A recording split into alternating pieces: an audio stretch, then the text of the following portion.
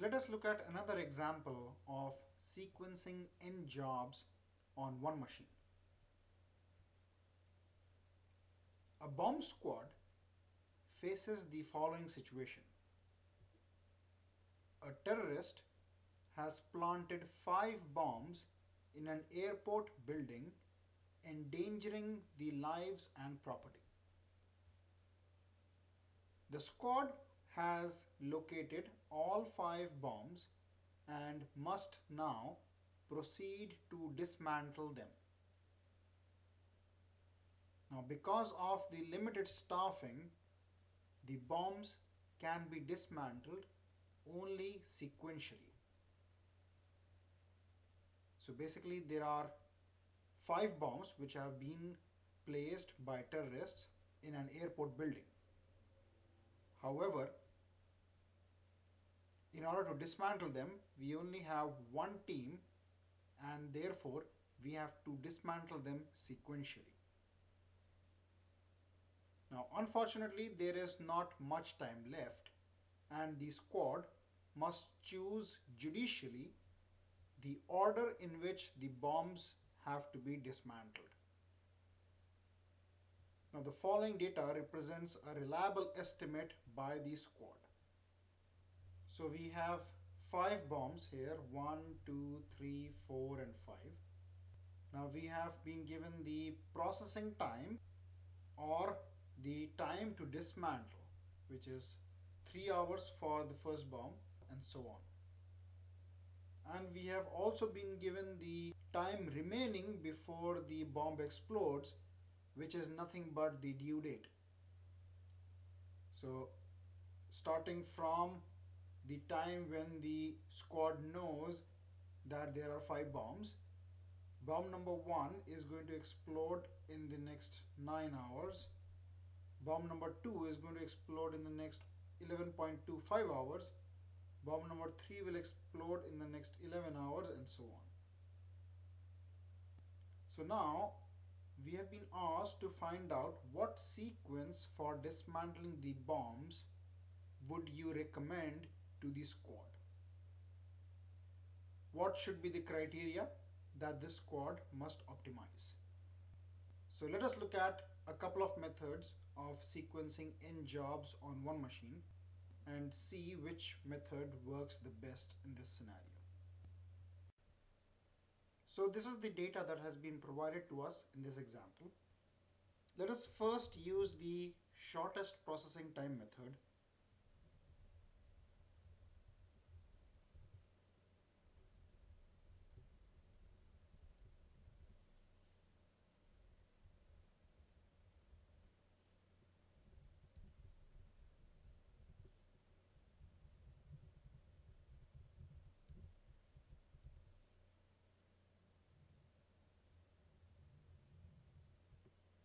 Now, as per this method, jobs which have the lowest processing time are sequenced first. So in this case, we have 2 jobs with the lowest processing time, or in other terms, the bombs. So number 2 and number 5 have the lowest time to dismantle. So we'll first process, let's say 2, then 5. Next is job 3 or bomb 3. So 3. Next is bomb number 1. And next is bomb number 4. Let us note down the processing time. Time to dismantle for number 2 is 1, for 5 is 1, for 3 is 2, for bomb number 1 is 3, and for bomb number 4 is 4. Let us also note down the time remaining before the bomb explodes. So for bomb number 2 it is 11.25.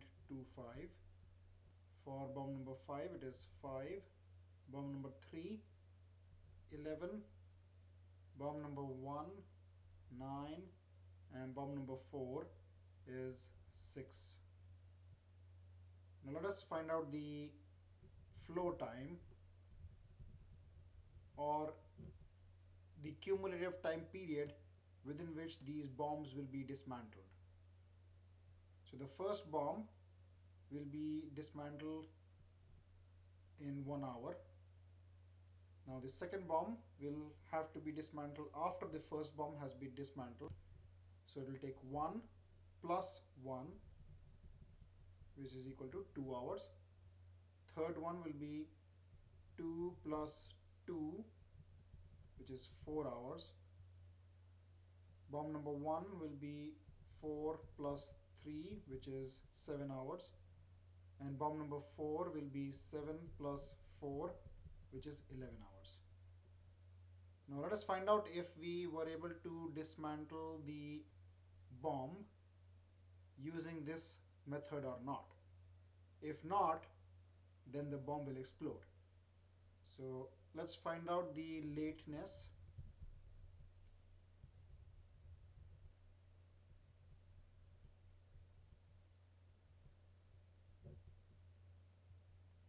So bomb number 2 is going to explode after 11.25 hours, but we can dismantle it after 1 hour. So this is not late. Bomb number 5 is going to explode after 5 hours, and we are going to dismantle it within 2 hours. So this is also not late. Bomb number 3 is going to explode after 11 hours, and we can dismantle it within 4 hours. So this is also not late.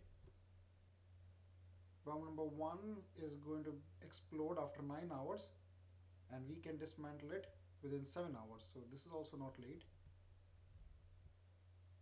Bomb number 4 is going to explode in 6 hours, but we'll be able to dismantle it after 11 hours. So this is going to explode. So 11 minus 6, which is 5 hours, is the delay. But this method doesn't help us, because if we use this bomb is going to explode. So let us use another method, which is the due date method.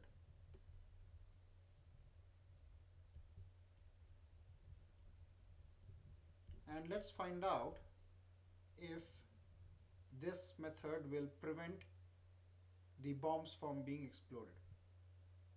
So as for this method, the criteria for sequencing is the due date, or in our example it will be the time remaining before the bomb explodes.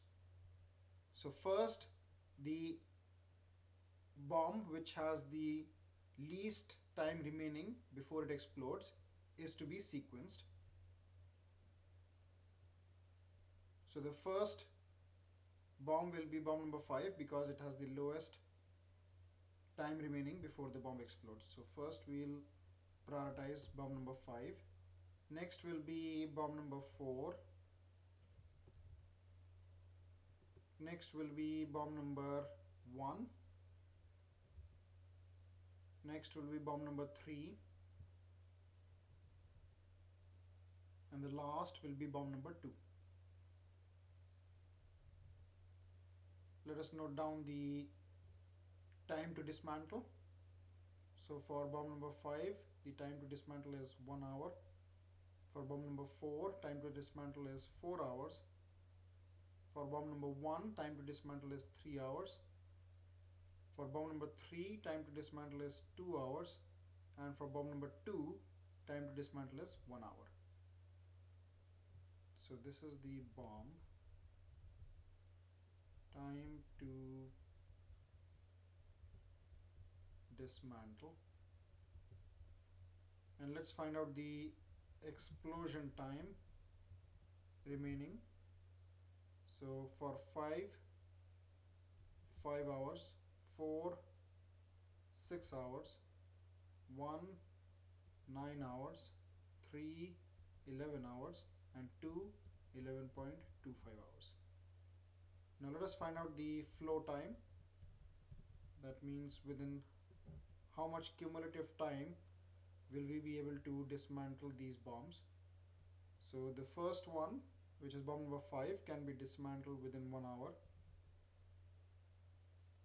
Now the second one, which is bomb number 4, will be dismantled after the bomb number 5 has been dismantled. So it will be 1 plus 4 hours, because bomb number 4 takes 4 hours to be dismantled, which is 5 hours. Bomb number 1 will be 5 plus 3, which is 8 hours. Bomb number 3 will be 8 plus 2, which is 10 hours. And bomb number 2 will be 10 plus 1, which is 11 hours. Let us find out if we were able to prevent the explosion of the bomb by finding out the lateness. So bomb number 5 is going to explode in 5 hours, but we can dismantle it within the first hour. So this is not late. Bomb number 4, the explosion is going to happen at the 6th hour, but we can dismantle it within 5 hours. So this is also not late. Bomb number 1, the explosion time remaining is 9 hours, but we can dismantle it within 8 hours, so lateness is 0.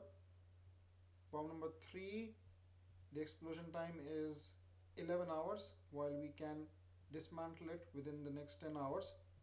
So this is also not late. And bomb number 2, the explosion time remaining is 11.25 hours, while the time which we'll take to dismantle it is 11 hours. So this is also not late. So using this method, we will be able to prevent the explosion of the bomb. So this is the sequence in which the bombs should be dismantled by the squad, and this is the criteria, that is the due date criteria, which they should use. Now, without solving this example, let's see if we can get clues by looking at this data and trying to find out which method we should be using. So for bomb number 1, time to dismantle is 3 hours, while the time remaining before the bomb explodes is 9 hours. So there's a lot of gap here, right? We have enough time. Bomb number 2, time to dismantle is 1 hour, whereas the time remaining before the bomb explodes is 11.25 hours. So there is a lot of gap here. For bomb number 3, again, time to dismantle is 2 hours, whereas time remaining before the bomb explodes is 11 hours. So there's also a lot of gap here. But for bomb number 4, time to dismantle is 4 hours, and time remaining before the bomb explodes is 6 hours. So this one has very less gap. 4 hours are required to dismantle it, and only 6 hours are remaining. So we only have 2 hours to waste before we have to jump onto this one. Bomb number 5 takes 1 hour to dismantle, and the time remaining before the bomb explodes is 5 hours. So there is a decent amount of gap. There's 4 hours before we can jump onto bomb number 5. Now, looking at the processing times, so if we prioritized using the processing time, then of course we'll be prioritizing bomb number 2, bomb number 5. And then after that, bomb number 3, bomb number 1, and then bomb number 4. However, bomb number 4 is the most critical because it only has a gap of 2 hours. So we can't delay jumping on to bomb number 4. Now, if we look at the other method, the due date method, where we'll prioritize based on the time remaining before the bomb explodes, first we'll be prioritizing bomb number 5, and then we'll be prioritizing bomb number 4. That means we'll only spend 1 hour before we jump on to bomb number 4. So this is the criteria which kind of makes a lot of sense. So hence the due date method is the preferred method for solving this